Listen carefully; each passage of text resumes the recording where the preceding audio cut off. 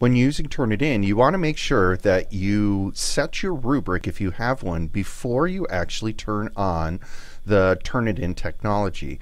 So in this example, I've created a getting started assignment, and if we look down here, I set it for online to start, and then I'm going to go ahead and save.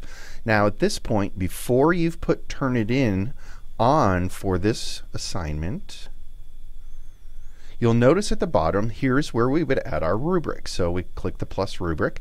You enter in any of the criteria, your points, and everything. So that way we're sure that we've got the rubric in place for our Speedgrader before we use the Turnitin technology.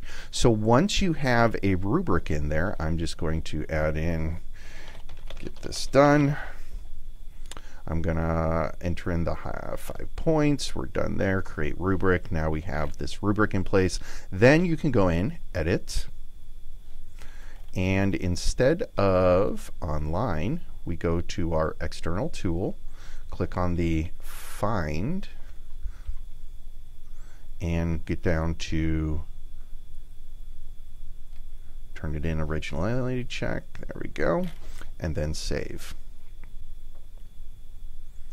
So now this is going to include the assignment inbox, but when you do go to your Speedgrader for this assignment, the rubric will be in place. We do not want to put the rubric inside Turnitin itself. We want to make sure we set that for the assignment first, then access the Turnitin external tool for the originality check.